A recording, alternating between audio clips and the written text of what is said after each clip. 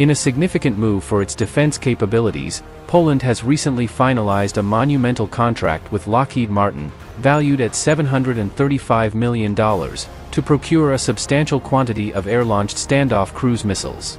These sophisticated weapons, identified as the AGM-158 Joint Air-to-Surface Standoff Missiles, Extended Range, JASSM-ER, are slated for integration onto Poland's fleet of F-16 and F-35 aircraft, both of which are manufactured by the same company.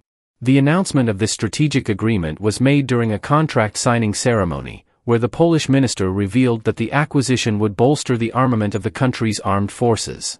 With plans to acquire several hundred missiles boasting an impressive range of 1,000 kilometers, Poland anticipates the commencement of missile deliveries from the United States between 2026 and 2030.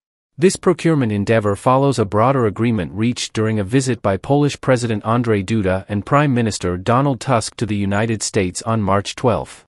At that time, agreements were made to purchase various missile types, including the AGM-158B2, AIM-120C8, and AIM-9X, along with associated equipment, totaling approximately $3.7 billion. Approval for these acquisitions was secured from the U.S. Congress in late March.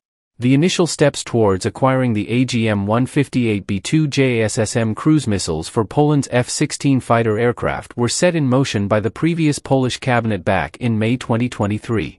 Anticipating the arrival of several hundred missiles over a 5-year period, beginning in 2026, Polish Deputy Prime Minister and National Defense Minister Władysław Kosiniak-Kamysz underscored the significance of this procurement.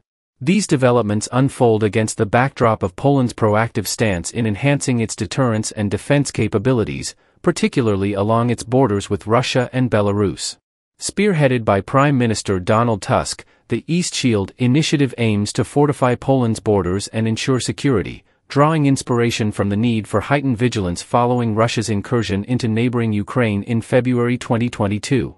Prime Minister Tusk articulated the significance of this endeavor, emphasizing the construction of robust border defenses to secure Poland in times of peace and render it impregnable in times of conflict. As Poland intensifies its military modernization efforts, the acquisition of advanced weaponry underscores its commitment to safeguarding its sovereignty and ensuring regional stability.